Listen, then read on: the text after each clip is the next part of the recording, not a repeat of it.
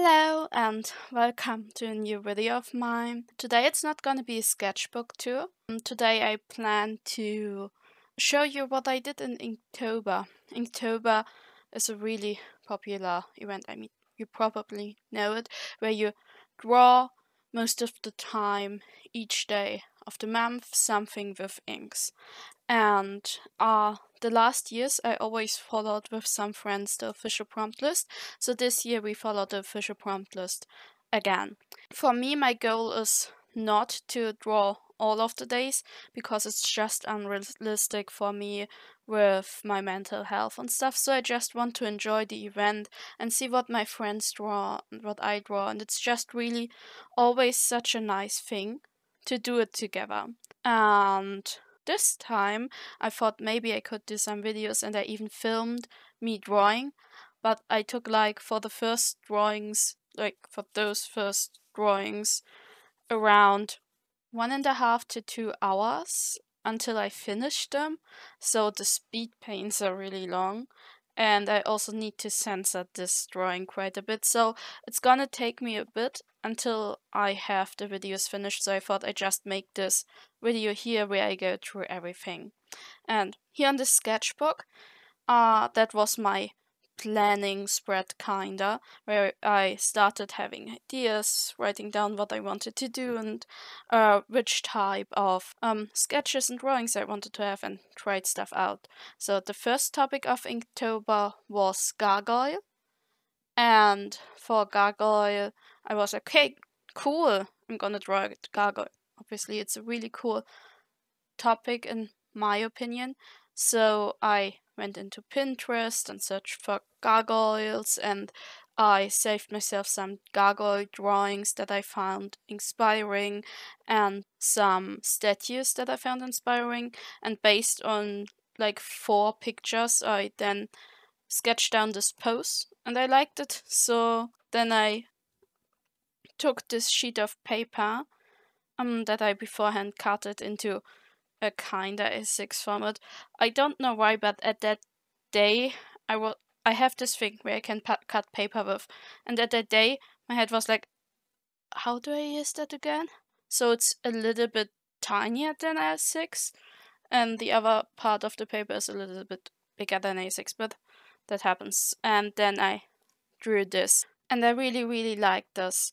Oh, and if you want to see my references that I used or that I saved down to get inspiration, I made a whole Pinterest folder that I'm also gonna link down in the description. Yeah, and so that was my first drawing in Inktober. I used here a dip pen, black ink, and then for the white highlights an acrylic marker. So for day 2, my decision what to do was not that easy. The word was scary and I didn't know the word, so I first needed to look it up in German what it means, and then I really liked the translation from scurry into wuseln.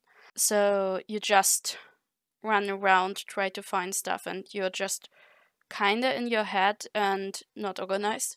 And so I thought maybe I could draw a person that scurries through their room, and that is the picture I then made based on that idea. And it could my thought train was that it could be like the person goes out and just needs to pick up their stuff before they go out so they don't forget anything that they need. And it should have, the person should look chaotic and there's a lot of stuff in the room. And then I searched out some references for a room, had then one room that I liked, and then I sketched that. I didn't use a lot of perspective lines because it just takes up too much energy and time for me to do that, and I never enjoyed it a lot. I still need to figure out how I want to draw rooms and stuff like this. I'm not 100% happy here with this room, but I had a lot of fun doing it, and it's always cool with Inktober that I start thinking outside of the things that I usually do. And for example, drawing rooms is just something I don't do a lot because I don't enjoy it, because I didn't found a way yet to enjoy it. And then after I sketched it and inked it, I went over with some ink washes with sepia ink, and then I was like, I really would love to have more color in it. So I also put on some washes of a really nice liquid watercolor I have, and I really like the color scheme at the Chaos. For day 3, the topic was bad, and I was really excited because I was directly like, I need to draw my character L, and I decided to draw Elle and Emilia together. And most of the time I only draw them with my lilac Tambos and in a lilac black and white color scheme. But this time I drew them with my black ink and then used the red Tambo for the red stuff. And I gave Elle a wool bed themed clothing like outfit. And I also like, it was such a joy to just search through Pinterest to find bed themed accessories and clothes that she could wear, and I had so much fun with this, and I'm so happy with how it turned out. I'm not so used to use ink washers. Somehow I'm most of the time, if I use ink, I work more like I did in day 1 of Inktober. But with day 2 and day 3, I decided to use ink washers. Sadly, it didn't work out so good on the dress from Emilia because I was a little bit impatient, and then the dress was still too red when I put on the next wash, and so it dried a little bit badly. But all in all, I love this drawing so much, and I'm happy with both of them, like how they interact with each other, how, like the little tooth that you can see with Emilia that I usually don't draw because I draw too tiny, but with the dip pen and the size of the dip pen and stuff, it works perfectly for me. Yeah. Oh. And then day 4. Day 4 was way harder for me. The topic was scallop, and I just was like, ugh, what am I gonna draw for scallop? And first off, I thought of food. Like, I could draw people eating. I have those 2 characters that don't have name yet, and one of them dresses sometimes up as a maid, and the other one is a lawyer. So I thought maybe they could eat together, but I didn't like the idea. It didn't click when I looked through references. I didn't find really great references in regards of scallop with food that I could draw well, and I also didn't really like the references in regards of eating all in all. So I then went through Instagram, looked what other people do, and a lot of people drew mermaids, and I was like, yeah, mermaids, perfect. And then I searched out some paintings as references, and I think I had like 4 to 3 paintings as a reference, and I did this sketch where I put down the poses together, and based on that sketch I then did this ink drawing, and I'm so happy how it turned out. Like, this is my favorite drawing of Inktober. I even think about maybe hanging it up in my room because I'm so happy. I just really like how peaceful it looks and how calm everyone is, and I like the color on this paper. Like, it was an aqua green Turkish ink, and I really like how the ink looks on this paper, and with having a brownish paper I can use the white acrylic pen better, and it just, I'm really in love with how they interact with each other and with their environment and stuff. And I know there are little mistakes, like here the water is cyan in here, but it's still super cool, and I'm super happy with it. And then on day 5, I did a lot with friends, so I didn't have a lot of energy and time, but I still managed to draw something, and the topic was flame. And first off, I thought about maybe someone that carries a flame and gives over the flame, but in the end I just drew a hand holding flame, 2 hands holding the flames in a carrying way, and I gave the flame a little face. Here I used some normal markers, and then for the reds and yellows I used just colored pencils that I think I tested out here, which I want to use. Yeah. And then day 6 was bouquet, and there I thought about flower woman and searched on Pinterest in regards of woman and flowers, and then I decided to draw 2 women holding bouquets, and one of them is throwing petals down the other one, and that is the sketch. And I even did a bigger drawing with it, and I'm also really happy how this turned out. I just love the colors and how muted and still so nice it is, and how nice they look with each other. Like, I really like their interaction, and I love the sheer clothes that I have on. And here I decided to go in with yellow and pink liquid watercolor I have after I did the inking. And I'm really happy with it. I'm really happy with it. Then day 7 trip. That was a hard topic, I have to say. I thought at the start I was like, oh, what could I do? Maybe wandering around, like a wander trip. And they could really be excited to be outside. Like, one of them could be really excited to be outside, and they could face each other. And I did here the sketch, but I was the sketch, and they could travel through a forest, and then you would hear the forest around them and in the background. But I just was not 100% excited about it, and I didn't have so much energy at that day, and just needed some rest all in all from the week, so I didn't do any more.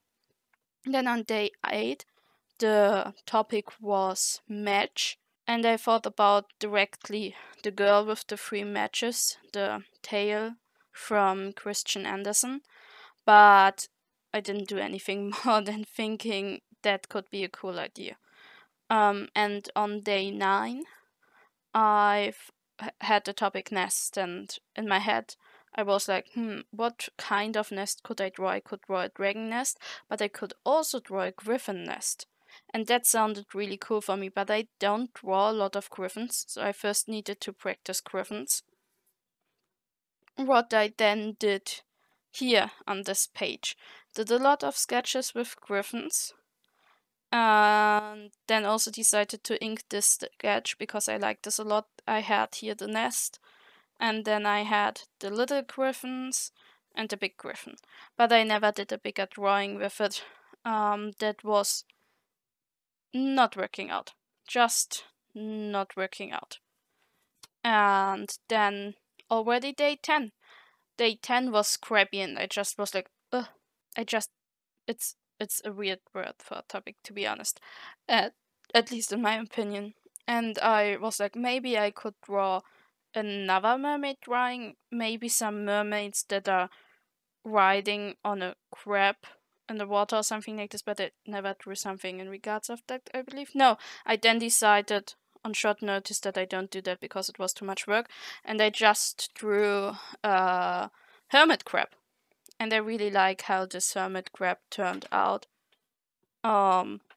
It's really cute, but it's just a study of an animal. It's nothing special at all or something like this. And that was everything for day 10. And in day 11, I had the topic eagle, and I had the idea to maybe draw a person with an eagle that flies to their hand. But in the end, I also did only the sketch because I just was not feeling those drawings anymore, because they, as I said, took like 2 hours, and it takes just some energy up, and I got more exhausted. Somehow I was really excited, and I did on purpose the drawings only on A6, so I don't put too much detail in it and stuff, but I just drew tinier and still spent a lot of time in it. That's why I then went over to continue sketching in my sketchbook. Then the next topic was forget on day 12, and I thought forgetful searching stuff, but I could also draw something with forget-me-nots. And before Inktober, I got an upgrade box where I drew those fairies with forget-me-nots, and I thought maybe I can continue drawing them, but and I really loved that idea, but I didn't draw it because I didn't have the energy. And then on day 14, the topic was empty, and there I was also like, oh, what do I draw with it? And I was like, empty, emotionless eyes, an empty stomach where a monster's crawling out, and then I was like, an empty jar of crackers. And I liked the idea of an empty jar of crackers, so I drew an empty jar with one cookie. And this I drew without any references, what you probably can see in the anatomy, but I'm really happy with it because I usually don't do that anymore, and it was fun to do it again and see how much better I got in regards of positioning someone, even if I don't have a reference. Though the face expression is kind of weird.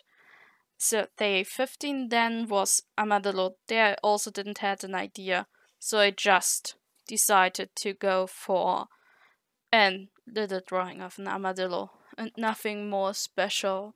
And then came day 16. That was fowl. And I first needed to look it up, and I found that it could be something like a chicken or a peacock. And I really like peacocks, and the feathers are really cool to draw, so I was like, I could draw something with a peacock. And then I was like, maybe inspired by Art Nouveau, and I looked up references and how to combine them, but I didn't do a bigger drawing. I only have that little sketch here. That was an idea. And then the next day, the topic was salty. So I thought I could draw two people cooking with each other, and one of them gets distracted and oversalts the soup. So I drew this little drawing where you have those women and they're at the moment cooking together, and this one is just getting out some dishes so that they can put the food in them, and she is so mesmerized by her that she forgets to look at how much salt she puts in the soup. I felt that idea really funny, and I'm really happy with how it turned out, though I have to say it would probably look better if I would color it, because I didn't put a lot of different weight into the line art, but it still was nice and fun to do. Then the topic of day 18 was scrape, and yeah, I didn't do anything for that. I just was like, okay. And then on day 19 I was exhausted, and the topic was ponytail, so I didn't draw a ponytail, but I drew on day 17 a person with a ponytail, so maybe you can count it. I would say no, because it's not a separate drawing. And then on day 20 the topic was bluff, and I instantly was like, oh, I could draw my characters interacting with each other, and I thought of Miriam and Sophie, and I thought that maybe Sophie ate up all the cookies from Miriam, and Miriam is like, did you eat all my cookies? And Sophie is like, but I would never do that. And then I played with that idea and also did a concept where they were maybe in bed and Sophie was stealing the blanket from Miriam, or having a film evening where Sophie is stealing the blanket from Miriam, but they decided for the cookie. And here I sketched then the thing with the cookie in and wrote down how I want to write it, but first in German. And here I did then the drawing, the ink drawing, and I'm really happy. I know that the face is not perfect, but I love just the interaction between those two, and I really want to draw them more often, and it's really fun to draw them in such little comics. Then the last day where I sketched anything was day 21, and the topic was bad dog. And I decided, okay, I could draw that lawyer and the other person that likes to sometimes dress up as a maid, where they meet each other and the maid person says to the lawyer, do you want to be a good dog or a bad dog? And she has the choice, but they never finished the drawing. I just had here those two sketches where I first was like, do I want to have the lawyer standing up or sitting? And because I wanted to put it on the same page as here, I didn't have the space for standing up, so I decided for sitting. And with the rest of the topics, I didn't draw anything anymore because I just was out of energy. I had a lot to do then in October, and I needed to rest a lot. So that was my Inktober. All in all, I'm really happy with it. I had loads and loads of fun. Though I have to say the prompts of the official list were sometimes kind of hard, but it still is amazing to draw with my friends each year this event, and I just hope we're gonna do something next year again. And I just want to end with this drawing because it's just my favorite drawing. That was my video in regards of Inktober. The speed paints of those drawings here will come later on in some months. At the moment, I'm censoring this, and I'm censoring this now for a while. And I just hoped you had, if you joined Inktober, that you had fun and that you didn't stress out yourself too much. And I wish you a good week. And if you feel in any way, shape, or form bad, I just hope that it's gonna get better soon. And you can do it. I believe in you.